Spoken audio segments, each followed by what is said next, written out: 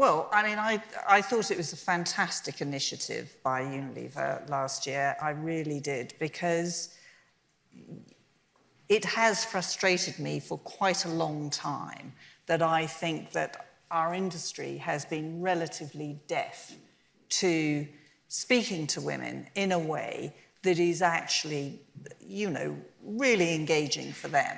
I mean, as an example, how often do you see humour in an ad that is about a woman? Or an ad aimed at a woman, I should say. Very rarely. And yet we know that women have enormous humour, and the first thing women do when they get together is laugh at themselves. You know, a fantastic ability to do that. And yet those kinds of aspects of women have just never been represented. It's all very two-dimensional. Why not? Has it been male marketers trying to appeal to female consumers? Surely that's not happening in 2018.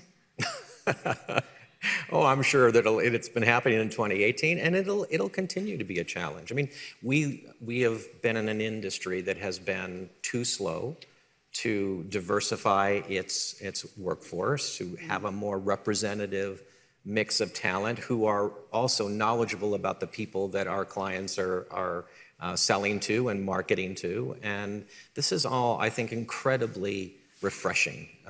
I've seen these changes happen over nearly 40 years in the business, but the change that we've seen in just the last few years has made the previous 20 look pretty glacial. Cropping up here at Davos, and it's still midweek, has been a conversation around sustainability, that a number of corporates need to prove their credentials to connect with consumers, particularly millennials who care about impact. How big a feature will this be for some of the campaigns that you're both working on this year?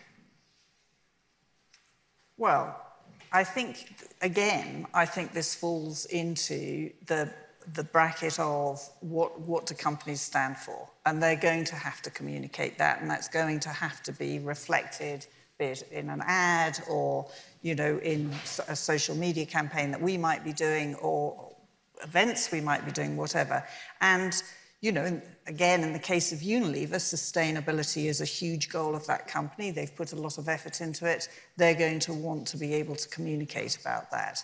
For another company, that might not be the primary thing that they want to stand up for. I think now good governance is upon most respectable companies to pursue sustainability in some way, shape or form. But whether that's something that they really want to communicate as a core value and belief, I think that's another matter. Hey there, thanks for checking out CNBC on YouTube. Be sure to subscribe to stay up to date on all of the day's biggest stories. You can also click on any of the videos around me to watch the latest from CNBC.